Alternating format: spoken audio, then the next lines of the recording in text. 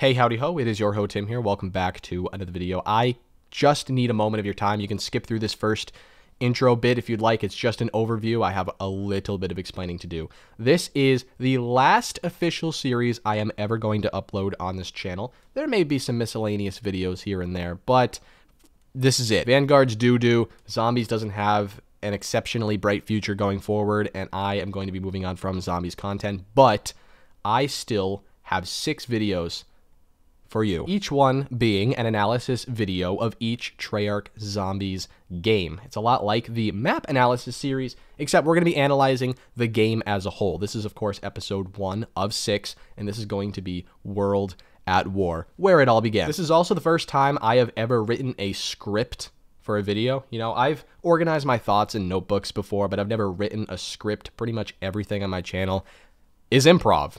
So this is a very, very different set of videos than the usual ones. So while I'm not clinging to new games coming out, I am going to show my love and appreciation and gratitude for these old games that have gotten me to where I am in life right now. It's kind of my childhood, and I feel like I owe this game, and I feel like I have some final thoughts on all of these games. Enjoy.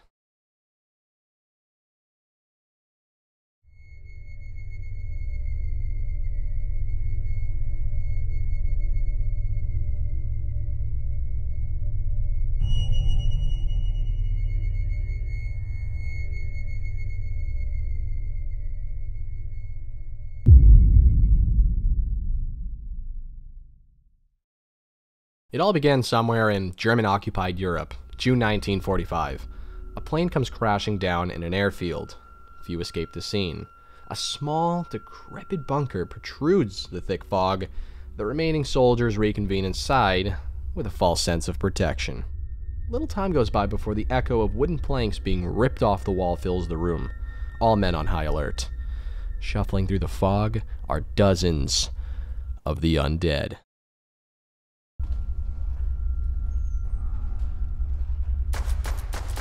They soak up too much of my Colt. These bullets aren't gonna cut it. Wait a minute. I see something on the wall over there. Looks like the car. Wait, what? $200? Where's the money coming from? I must be making money from killing these guys. Better keep at it. Bullets are flying and bodies are dropping. The end begins. But in the corner of the room is a vibrant glow, a beam of hope, a wooden box placed on the ground by the Lord himself. $950? I'm not made of money here. Fuck it. Intrigue and mystery of the box overwhelms. Spin after spin, gun after gun, he finally pulls the almighty ray gun.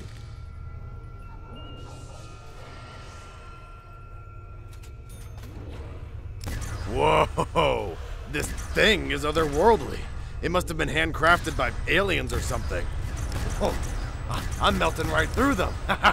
Maybe this can keep us alive until the horde washes over. But alas, the horde proves too much for the men, as they each drop one by one. It's a tough scene to endure, watching your brothers get ripped open and gutted. Nacht der Untoten, or Night of the Living Dead, is as bare bones as it gets. A knife, a couple of grenades, and no clue what's going on is what you spawn in with. There are chalk outlines of weapons riddled all over the walls. Some low-end rifles, some SMGs, some shotguns, but if you're a high flyer, a gambler, I'd recommend the good old mystery box. You could get something really shitty, but you could also get something even better than what's available to you on the wall. You have a choice. You can have the boat or the mystery box. What, are you crazy? We'll take the boat. No, not so fast, Lois. A boat's a boat, but the mystery box could be anything. It could even be a boat! Check out this bad boy. Courtesy of the box. This is the kind of firepower you're going to need to survive. Take it and run. Now go to that corner over there and stand perfectly still. Don't move! Moving around is the worst possible thing you could be doing right now. The further away, the safer. Now point straight and shoot. At least the universe isn't totally cruel. Looks like you've also got some power-ups to help you. There's an insta-kill, which, well, instantly kills. Double points, max ammo, carpenter, which rebuilds all the barriers on the map, and the nuke, which does nuclear stuff. But yeah, other than that, the world is against you. Do your best to survive. There's nothing else you can do.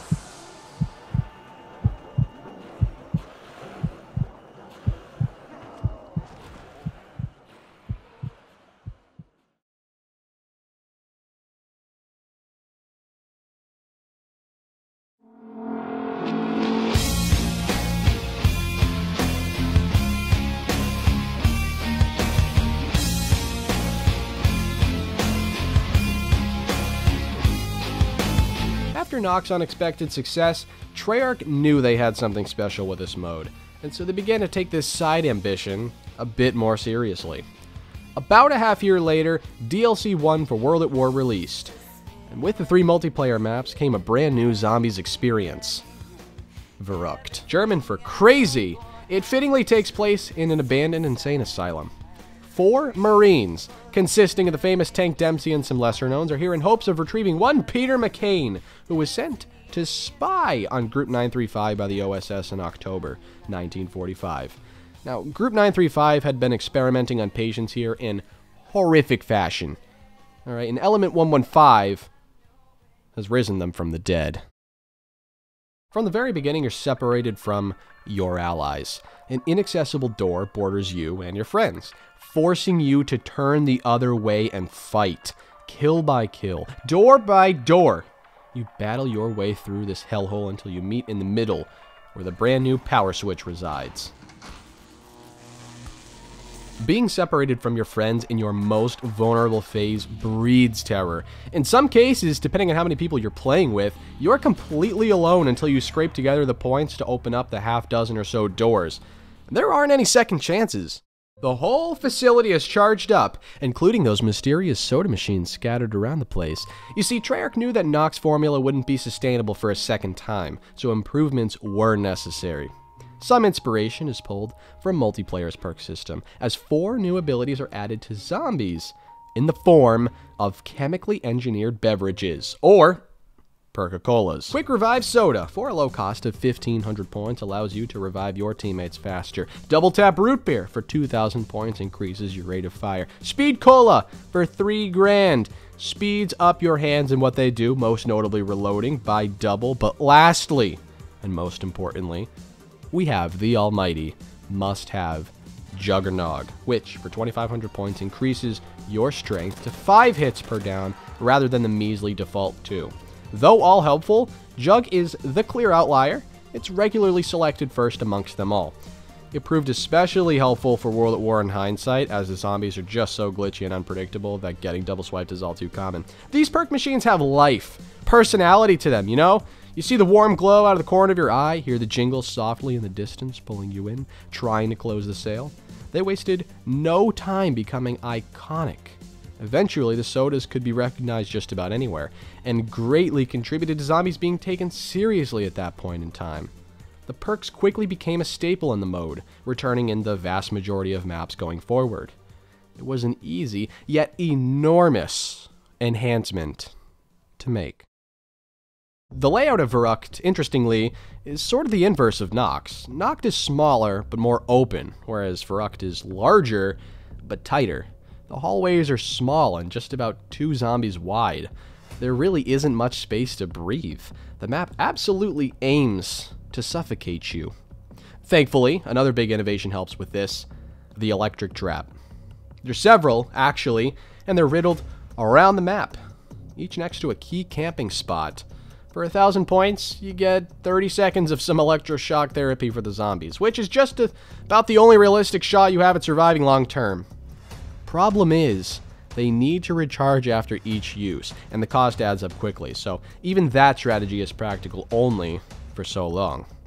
This map aims to challenge you in a whole new way. It gives you some of the icing, but tears out half the cake, stripping you of any comfort. Additionally, the mystery box doesn't stay put anymore. On Verruckt, it moves around after so many uses, and there's various locations for it. To pile on even more to its lack of comfort, Verruckt's atmosphere scares the shit out of you.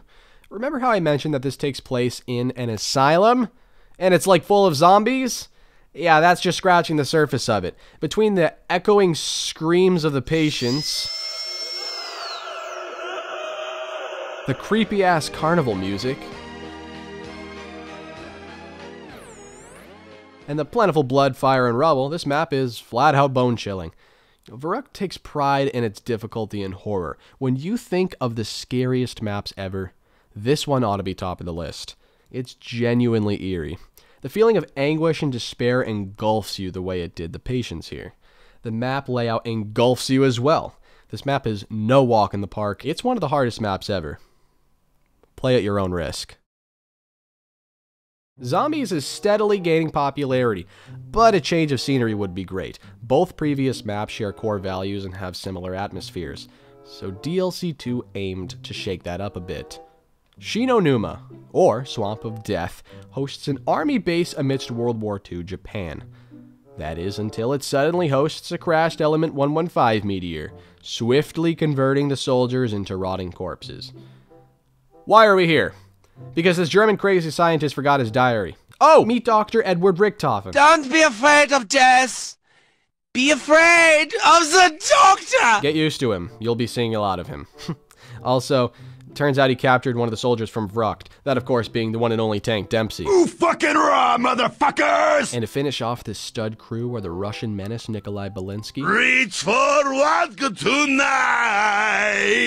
And the Japanese warrior Takeo Masaki. The unholy shall kneel before the might of the honorable! Richthofen assembles this cast to assist him in his long-winded, earth-shattering endeavor in which his true intentions aren't all that totally transparent. Believe me, they aren't jolly campers. They're all here against their will. And they happen to also all be from opposing nations during wartime. Yet they somehow make an excellent crew, always having each other's backs, which is surprising given they have every right to hate each other.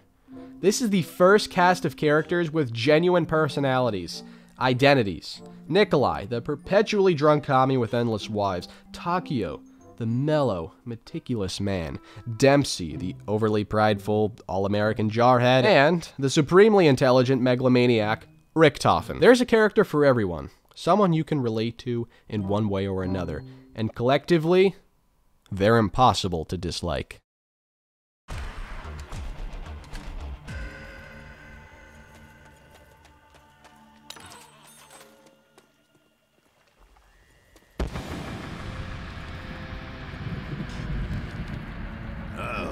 Those don't sound like freak bags.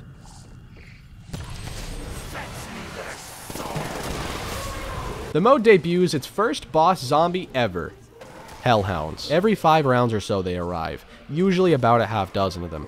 Though intended to be a challenging round, they're no harder to kill than the zombies, and even offer you a max ammo reward for killing them.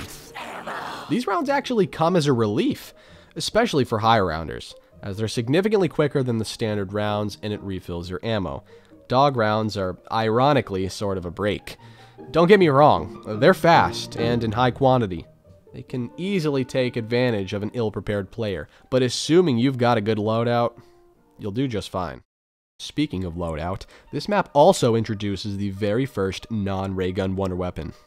So I guess the second wonder weapon, but this one is significantly better. I give you the Wunderwaffe DG2. Unlike the ray gun, the Wunderwaffe serves infinite damage, meaning no matter what round you're on, it will kill. Not that it matters considering this map has endless glitches, including but not limited to a 24 zombie cap on all rounds and an inexplicable insta-kill glitch late in the game. No, seriously, rounds like this are actually very feasible with enough time. Out of the spout shoots a stream of electricity, chaining nearby zombies together in epic fashion.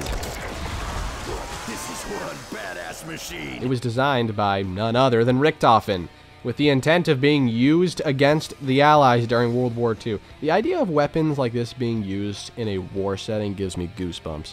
The Wunderwaffe gave a whole new meaning to high rounds. As the ray gun shits the bed no later than round 30, it gave a whole new kind of power to the player. The swamp affects the gameplay in a way we hadn't experienced yet. Waist-high water, debilitating mud, thick foliage blanketing all around makes traversing this map difficult. The layout also explores new ground. Rather than being in one particular building, Shi No divides itself into unique sections, each containing its own perk, weapons, traps,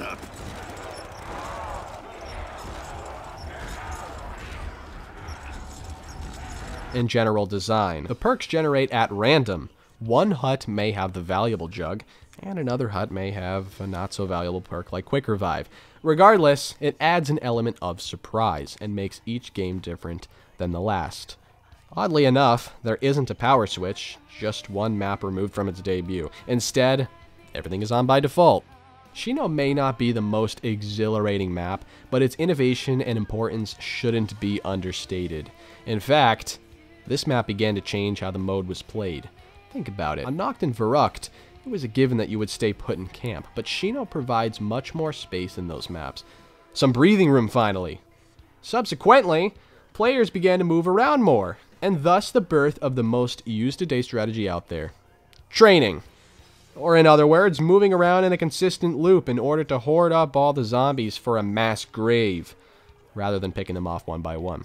Training, though not universally accepted right away, quickly became the main strategy, as it's quicker, more efficient, and less dangerous. Sure, you have to move around, which is like so physically demanding, but it's a no-brainer. Though easier isn't the exact word I'd use, the mode was certainly becoming less oppressive. Maybe it's not so much Shi No being easy as it is the other maps being overly challenging. Either way, Shi No Numa was a step in the right direction. The beginning of the zombie storyline really starts here at the Riese facility near Breslau, Germany. This place is home to Group 935, an elite organization of scientists from all over the world dedicated to researching and experimenting with the newly discovered element 115. The ultimate hope is to create an army of super soldiers and wonder weapons for the Nazis' war effort, who in exchange fund these projects. It's really here where the Wonderwaffe, ray gun, and the new symbol monkeys were all designed. Good! That song was driving me nuts! Meet Dr. Ludwig Maxis, the guy in charge. He and Richthofen make a great team, learning more about Element 115 every day. Together, they hope to accomplish the unimaginable. Richthofen kept to himself more and more as time went on, and Maxis grew suspicious. He was hardly ever around the facility anymore, and when he did have to work with Maxis, he seemed off, like he was plotting something, hiding something.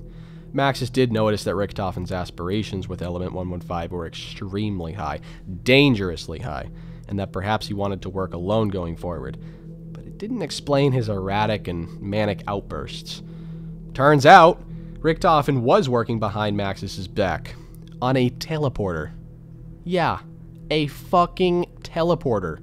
And it worked! Richthofen's intellect may perhaps be much higher than Maxis initially suspected, and fears his colleague may be losing himself.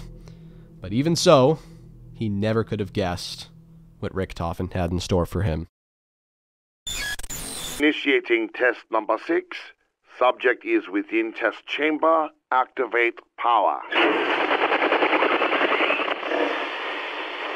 Damn it, Edward!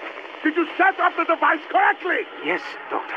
As per your specifications. If you had done it to my specifications, then it would have worked, wouldn't it? As usual, your incompetence has... What? Do you hear that, Doctor? Quiet, you fool! Test number 6 is a failure, but the experiment has caused some kind of electrical force energized within the chamber. Well, open the door! Doctor, I don't think... Open the door, now!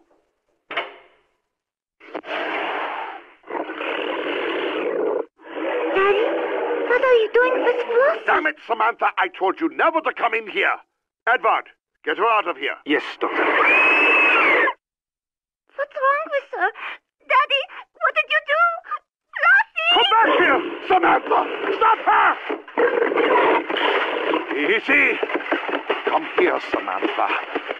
Good girl, Flossie. Gently, Samantha. That's not Flossie anymore. We must get out of here. What? Edward, what are you doing? Open the door! Edward, open this door now! I'm scared. God, no. Stay by me, Samantha. Goodbye, Dr. Maxis.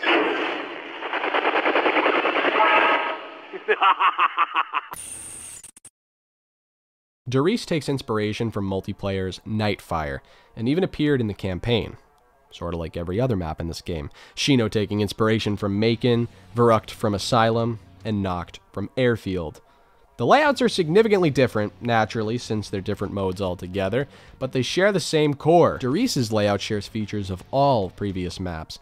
It shares Shi No Numa's open space, but keeps some tight corridors like that of Nacht and Verruckt. It features some spacious training areas, while also providing the single greatest camping spot in Zombies history.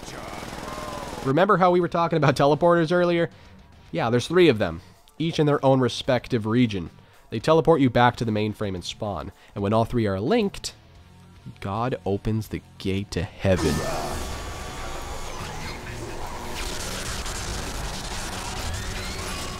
I'm making some freak beef stew. This is the brand new Pack-a-Punch machine, which, for a hefty 5,000 point fee, upgrades your weapon. Usually in every facet, like ammo count, damage output, rate of fire, reload speed, attachments, or its function entirely. It sounds like a lot up front, so I don't blame you for being hesitant. But trust me, it's absolutely worth it. When the rounds stack up and the points follow suit, that 5 grand quickly looks like petty cash. This upgrade is going to carry you so much further than had you not. Don't get me wrong, the Wunderwaffe makes high rounds very achievable, but also keep note of whether or not it shocks you in close-range combat, because if it does, a glitch occurs where you automatically and permanently lose Jug's ability, despite the perk icon still appearing. Unless firing from long distances, using the Wunderwaffe on Riese is a major risk, as you'll be resorted to the default 2-hit down, and paired with these seemingly magnetic zombies is a recipe for a swift death. Point is, having the standard guns buffed helps balance that out a bit. It's an odd glitch that never occurred on Shi No. Every map seems to have its own quirk. The once again returning electric trap and teleporters add for a much more complete experience, and the ability to upgrade sweeten the pot. Hellhounds return, and the Bowie knife makes its debut, which for 3,000 points works as a 1 knife until round 10, and still proves useful beyond. This adds a prominent melee playstyle for accumulating points on early rounds, which, despite there being a 3k deposit, is more profitable, as a melee kill is more than any other in the game, worth 130 points. Everything was finally coming together for Zombies. The map layouts were no longer so basic. The player gains many quality of life improvements, including but not limited to better guns and strategies, and an increasingly deep and interesting story continues to develop. Riese truly was a revolution for Zombies. The mode finally felt like it had reached a point where surviving long-term mattered, like it was finally 100% serious.